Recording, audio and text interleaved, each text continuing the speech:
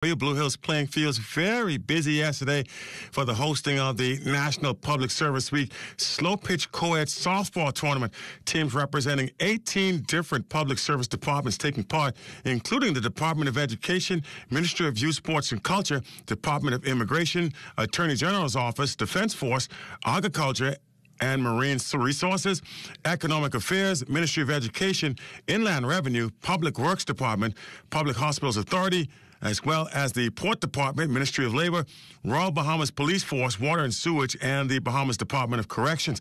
Now, the tournament is being held for the first time and is set into two divisions named after two notable public servants, all who had a big role to play in softball. They include Miss Kay Francis Kerr and Mr. Akel Clark. Tournament play wraps up next weekend with the playoffs and championships. In case you missed the news or want to stay ahead, subscribe to our YouTube channel or follow us on Twitter, TikTok, Instagram, or Facebook.